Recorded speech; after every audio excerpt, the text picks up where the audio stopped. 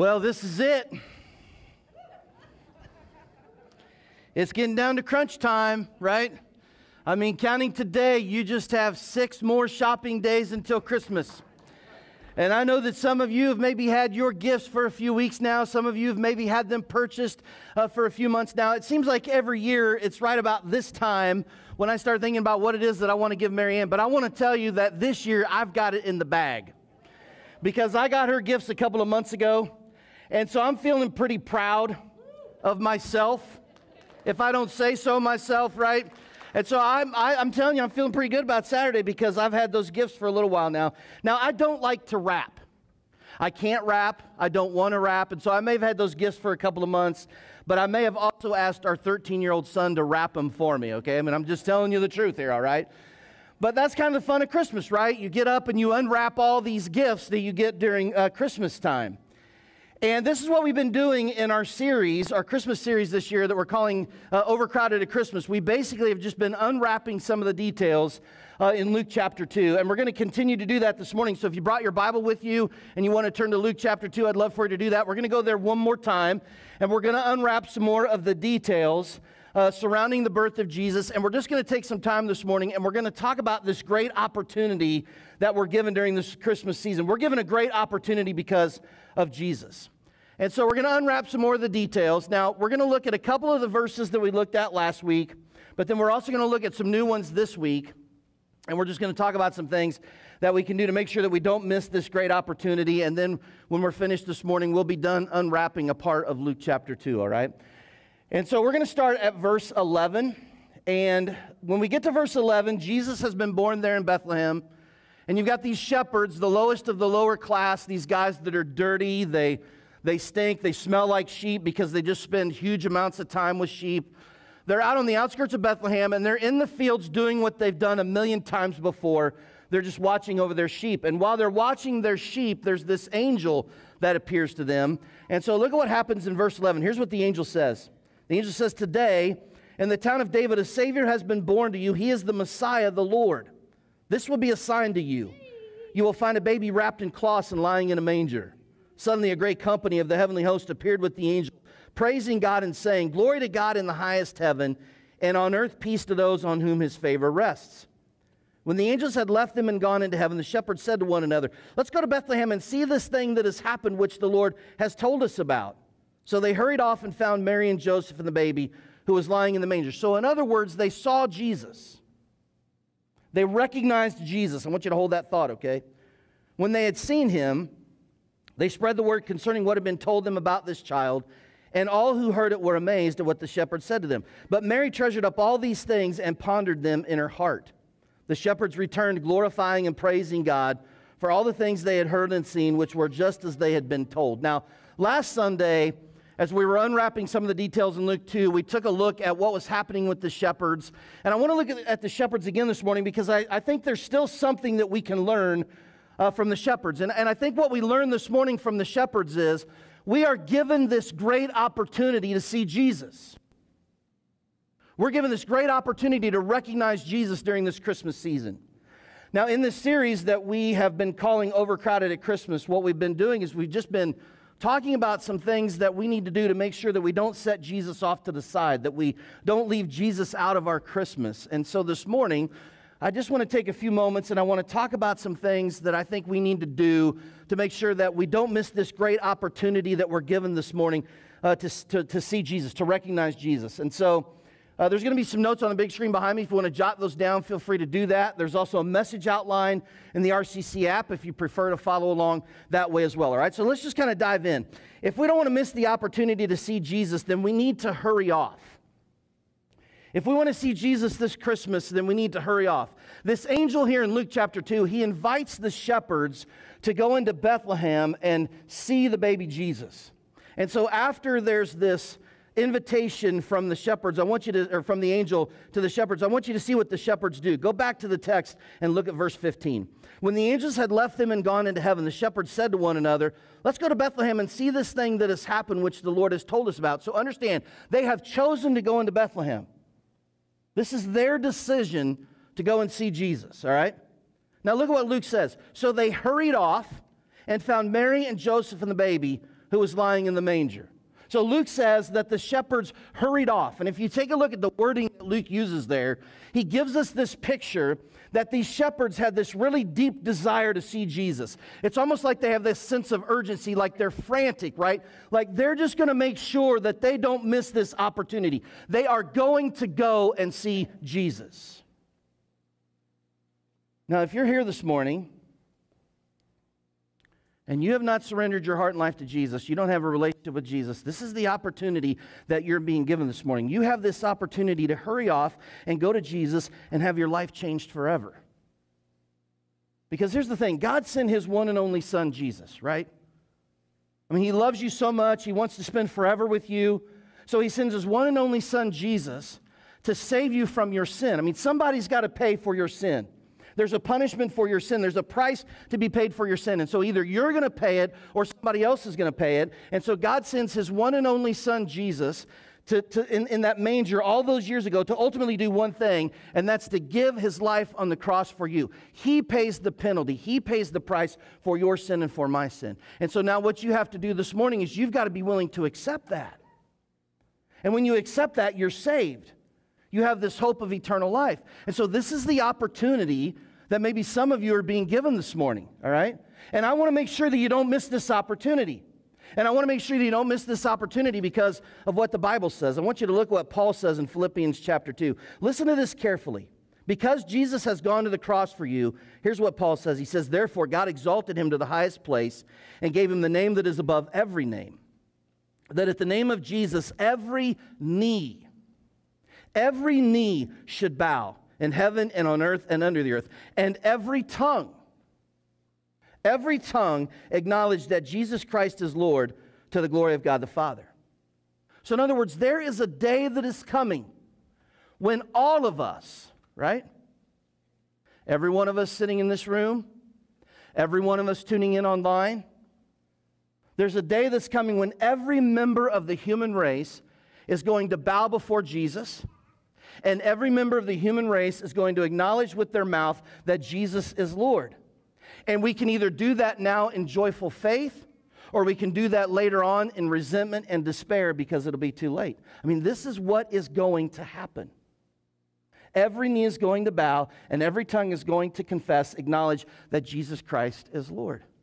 And you can either do that now or you can do that later. And so I don't want you to miss the opportunity to do this now. And so we're going to talk about this opportunity a little bit later on. But for some of you, maybe that's the opportunity that you're being given today. Now, many of us who are in this room, we made that decision in joyful faith, right? We bowed before Jesus. We acknowledged that He is the Lord. And so do you realize now that at any moment, morning, noon, dinner time, 3 a.m., at any moment, you can go to Jesus. You can hurry off and find Jesus.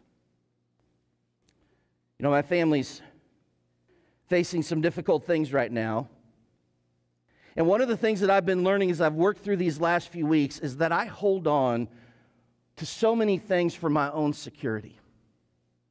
I mean, one of the things that I've learned over the last few weeks is that I hold on to way too much stuff that keeps me from going to Jesus. And over these last 3 or 4 weeks, God has just kind of stripped all that away. He's just kind of taken some of that away. You know, there's a song that we sing here at RCC that says, if more of you means less of me, then take everything. Yes, all of you is all I need. Take everything. I don't know how many times I've sung that song here, but that song has a completely different meaning right now. Because over the last 3 or 4 weeks, God has stripped some of that away. God has taken some of those things away. And I only wish that I didn't have to be this overwhelmed. I only wish that I didn't have to be this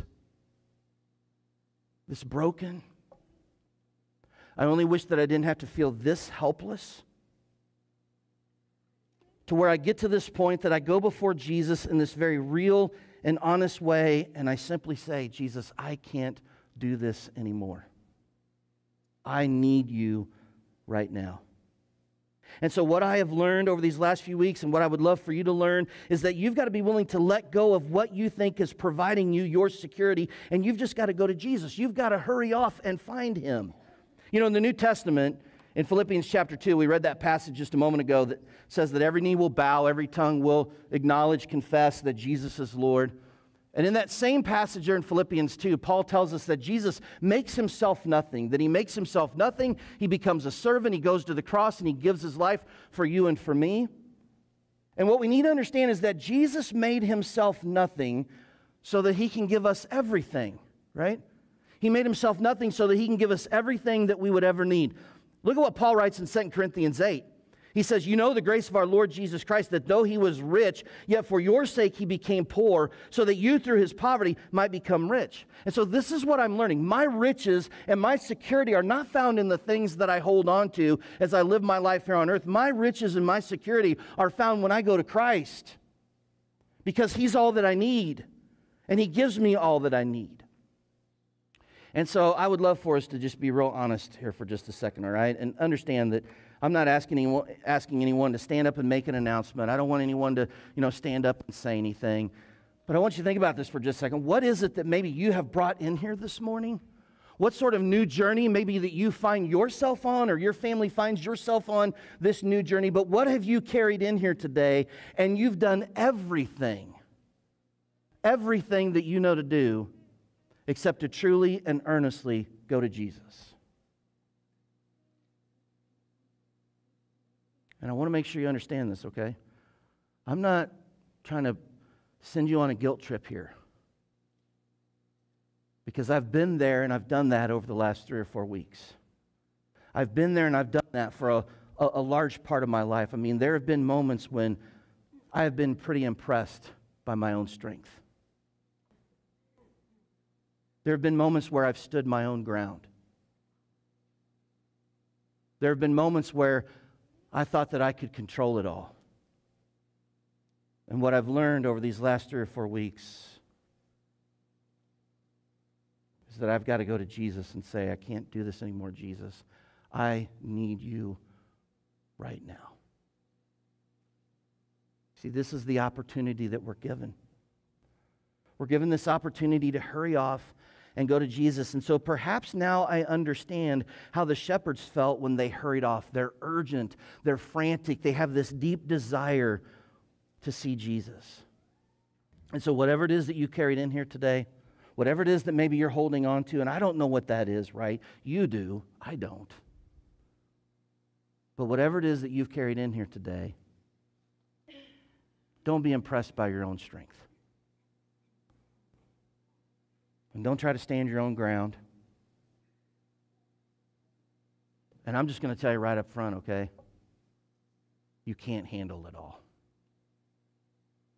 And so just hurry off and go to Jesus and say, I need you, Jesus. I cannot do this anymore. What a great opportunity we're being given during this Christmas season to hurry off and go to Jesus. And so I think that's the first thing that we need to do if we want to make sure that we don't miss this opportunity. We've got to hurry off. Secondly, we need to spread the word. I think we can see Jesus when we spread the word about him. I'm so fascinated with this next part of the text. Just about every year, not every year, but almost every year, when we go through our Christmas series here at RCC, we usually end up in Luke 2 at some point in time, right? Because, Luke 2 tells us about the birth of Jesus, gives us all these details surrounding the birth of Jesus. And so many times we find ourselves in Luke 2 before the series is over. So I've studied Luke 2 a lot, I've preached through Luke 2 a lot, and I'm always fascinated with this next part of the text, because I just love what these shepherds do. These shepherds are the only ones who are invited to go and see Jesus, so they go and see him. And then I want you to see what Luke says they do. Luke just simply says they take off and they begin to share about Jesus. Look at verse 17. When they had seen him, they spread the word concerning what had been told them about this child. And all who heard it were amazed at what the shepherds said to them. Now, I think there's a couple of things that we need to kind of talk through here just to make sure that we understand this, all right? First of all, you've got the shepherds here in Luke chapter 2 who are face to face with Jesus. They're invited to go into Bethlehem. They go into Bethlehem. They find themselves there at the manger, and they find this baby that's wrapped in cloths, just like the angel said. And so they're face to face with Jesus. These guys that are the lowest of the lower class, these guys who are dirty and they stink, they smell like sheep. You heard me say that several times last week, and you've heard me say that a couple times already this morning. The other thing that you've heard me say last week and this morning is that no one trusts them. Back in Jesus' day, Shepherds weren't even allowed to give testimony in a court of law.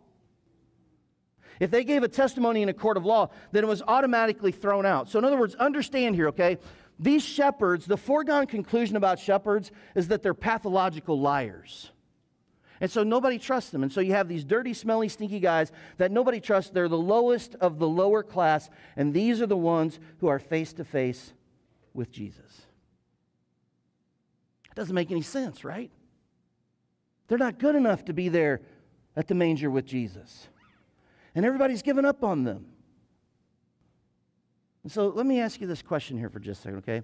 Who in your life do you look at who doesn't have a relationship with Jesus and you just kind of give up on them? You know, you look at them and you're just kind of like, yeah, you know what? They're never going to come to Jesus. And so I'm not going to share him. I'm not even going to waste my time. I'm not going to waste my breath. I mean, if there's anything that we learn in Luke chapter 2 from the shepherds as they're face to face with Jesus, if there's anything that we learn here, it's this. From day one, Jesus is for everyone. He's for everyone. And the issue is not whether or not they're good enough for Jesus. The issue is that Jesus is for them. The issue is that they can come face to face with Jesus. The issue is that one day their knee is going to bow, right, like we just talked about, and their tongue is going to confess that Jesus is Lord. He is for everyone. Even the angel tells this to the shepherds in Luke 2. Look at verse 10. We looked at this last week, but I want to look at it again just real quick. The angel said to them, "Do not be afraid. I bring you good news that will cause great joy for all the people." I've got good news for all the people. He is for everyone. Everyone has an opportunity to be face to face with Jesus.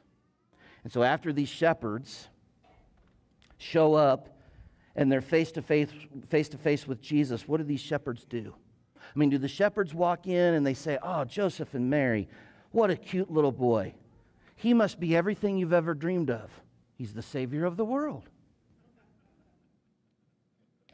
Do they go in there and they find baby Jesus there in the manger and they're like, "Gucci, Gucci, goo. Where's the Savior? There he is." Right? Where's the Messiah of the world? There he is. I'm just practicing for when I become a grandpa in May. That's all. Not that my grandchild's the Savior of the world. That didn't come out exactly right. But do the shepherds do that and then they go back to the fields and they just start watching their sheep again? No. They understood the moment. They understood what was happening. And they just couldn't help but go and tell everyone what they had witnessed. They understood that they were at the cradle of the Savior of the world. And so they told everyone. They told everyone about what the angel had said. They told everyone about this army of angels that shows up praising God. They told everyone about the baby that they had found in the manger wrapped in cloths. They told everyone about what God had done. They told everyone about what God had done. You know, do me a favor for a second. Just put aside telling someone else about Jesus. Set that off to the side for just a second. When was the last time that you told someone about something that God was doing in your life? Psalm 145. The Bible says, "One generation commends your works to another. They tell of your mighty acts. They speak of the glorious splendor of your majesty, and I will meditate on your wonderful works. They tell the power of your awesome works, and I will proclaim your great deeds. They celebrate your abundant goodness and joyfully sing of your righteousness." Do you tell of God's mighty acts in your life? Do you speak of his awesome deeds and his glorious splendor and his wonderful works? Do you celebrate his abundant goodness and joyfully sing of his righteousness? I mean, this is what the shepherds did. They just couldn't hold it in. There was no way that these guys were not going to tell others about what they were witnessing. And the reason why I love this part of the text so much is because you have these guys, these shepherds, these guys who are the lowest of the lower class. They're dirty. They smell. Nobody trusts them. And so you have these guys who can't even give testimony in a court of law. And they leave the manger scene and they give testimony about Jesus. And I think what I love so much about this text is that Luke makes sure to point out that everyone who heard what the shepherds were saying, they were amazed. No one was ever amazed by shepherds back in Jesus' day. Testify in a court of law? Nope. Testify about Jesus? Yep. And everyone is amazed. You know what I think?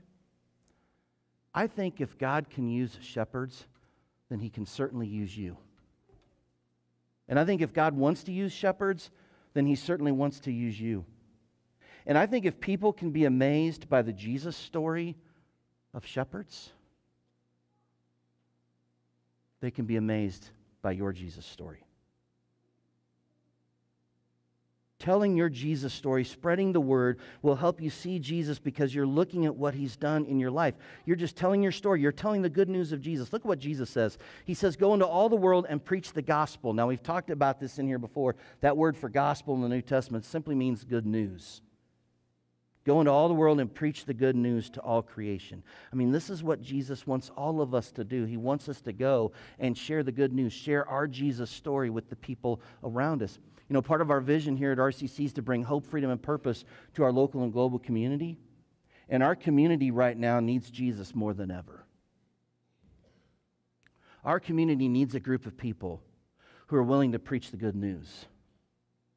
Our community needs a group of people. Our community needs you to be willing to share your Jesus story with them. They need you to tell them about God's mighty acts, to speak of His glorious splendor and His great deeds. And so the question is, will that be us?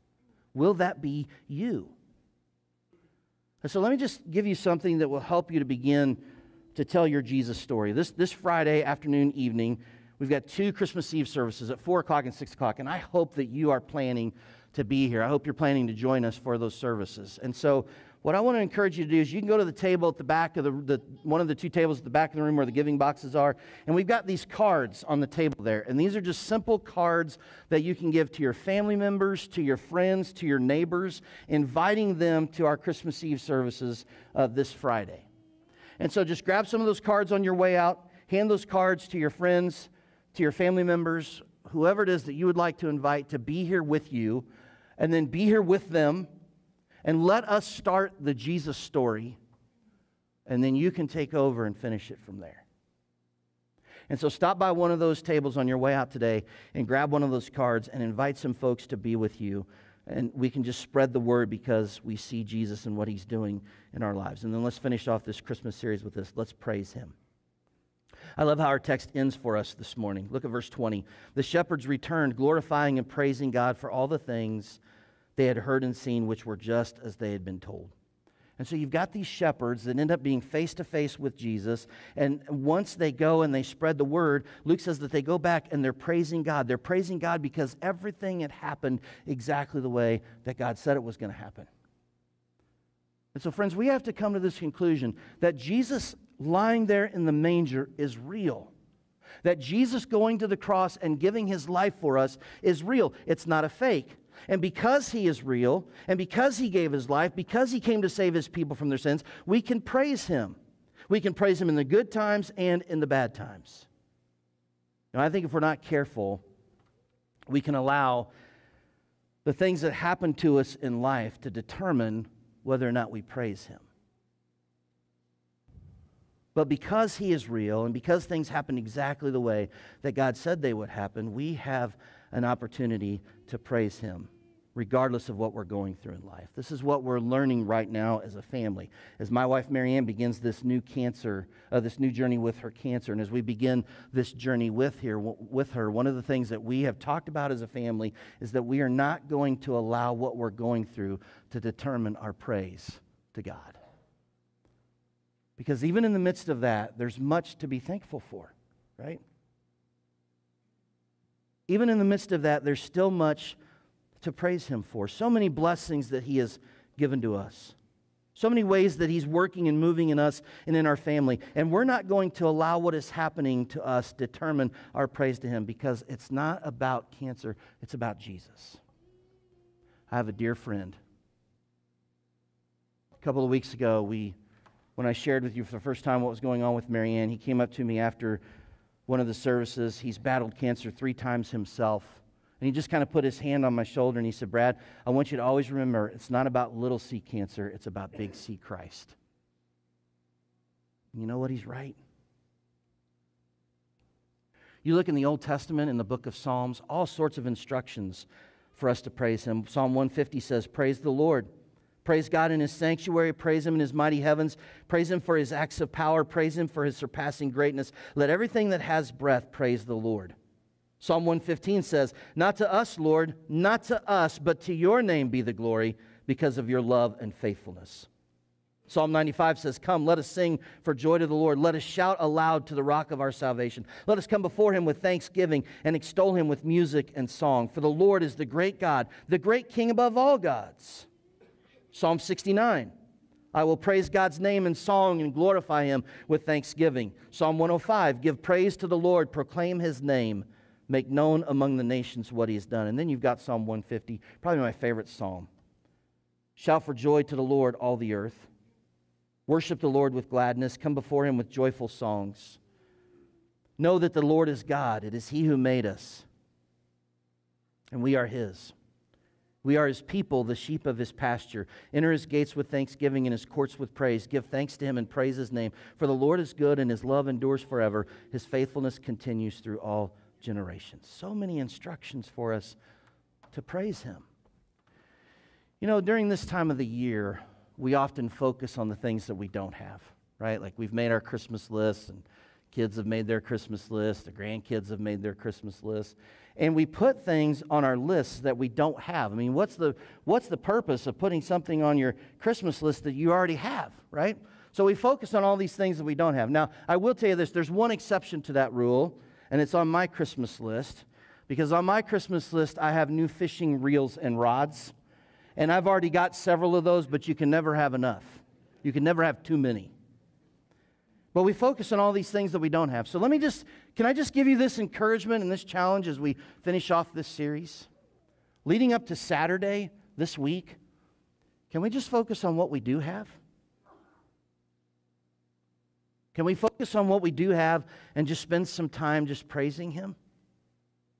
You have a Father who has made you and loves you. You have a God who's shown up for you time and time again. You have a Lord who is the great God. He's the great King above all gods. You can praise Him for His acts of power and for His greatness. You can praise Him for His love and faithfulness. You can praise Him because you are His.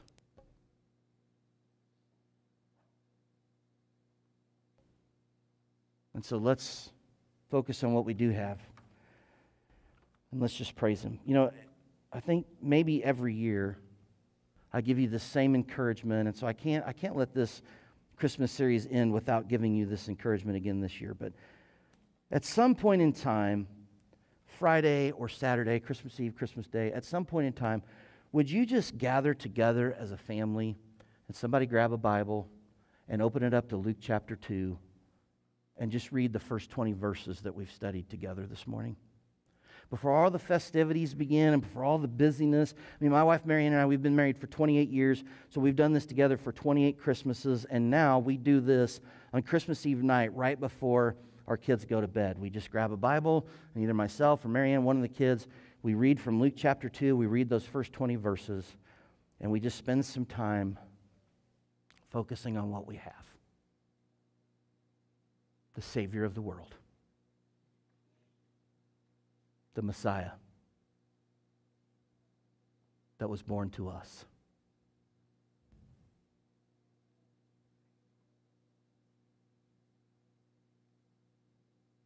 And so let's just praise Him. Would you stand with me, please? You know, I said just a moment ago that eventually every knee's going to bow. And every tongue will acknowledge, every tongue will confess that Jesus Christ is Lord. And so I want to give you an opportunity to not miss that opportunity this morning. And so we're going to sing here in just a moment, and while we're singing, if you want to surrender your heart and life to Christ, you want to bow before Him now, and you want to acknowledge now that He is your Savior and Lord, or maybe you've got questions about what that means, would you just make your way to the cross at the back of the room while we sing, and we'll take some time and we'll talk this morning. Now, here's the thing about all this, okay? Jesus will not force his way into your life. Now, you invite him in, and that's a different story, right? You invite him in, and that's the start of your story. That's the start of your story with Jesus. And so I'm going to be at the cross at the back of the room. And I'd love to spend some time with you this morning just talking through that. Maybe you have carried something in here this morning. Maybe you're on a new journey, and it's heavy. And you have an opportunity this morning to just hurry off and go to Jesus and just say, Jesus, I can't do this anymore. I need you right now. You can do that where you're standing while we sing. If you want to make your way to the cross and talk, we'll pray together. Be happy to do that too. Maybe you've got somebody in mind, somebody that you know needs to be face-to-face with Jesus. And you have an opportunity to just tell them about Jesus. You have an opportunity to share your story of Jesus with them. Just pray for that person while we sing. You know who that person is. And so just pray for that person and ask God for them to have an open heart, an open mind, for an opportunity for you to share that message. A chance to share the good news with them. Maybe while we sing together, you just focus on what you have. You have a Savior who's been born to you. From day one, we're told when the angel shows up in the dream with Joseph, you will call him Jesus because he will save his people from their sins. And so maybe while we sing, you just take a moment to praise him and to say thank you. So let's pray together, and then we're going to sing this morning. Father, we thank you for Jesus. We thank you, Father, that he came in that manger all those years ago, ultimately to give his life. And so we thank you, Father, for the hope of eternal life. We thank you, Father, that it doesn't end there. The story does not end there. That's just the beginning. We thank you, Father, that as we live day after day after day, we have this opportunity to just hurry off and go to Jesus. Father, some of us, maybe we stand here this morning and we are tired. We are worn out. We are overwhelmed. We are broken. We feel helpless. We've tried to do this in our own strength. We've tried to stand our own ground. We've tried to control everything, and maybe we're at the point where we realize we can't do it anymore. And so, Father, may we just hurry off this morning. Just go to Jesus. We thank you, Father, for all these relationships that you give to us. For the people that we come in contact with, some of those people who need to know Jesus. Father, use us in a powerful way to share our story of Jesus with them. And Father, we thank you for who you are, for your goodness to us. We thank you, Father, for the way that you work in our lives. We thank you for the way that you have shown up for us time and time again.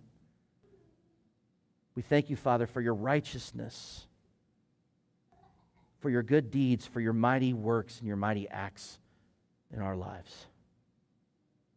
May we take a moment this morning to just praise you. Father, if there's someone here who needs a relationship with you through Jesus, give them the courage to take the first step this morning. That they may have that hope of eternal life. That they may invite your Son, Jesus, into their heart and into their life. Father, we thank you that you love us. Thank you for sending Jesus for us. We just praise you for who you are and for what you've done for us. We pray these things in Jesus' name.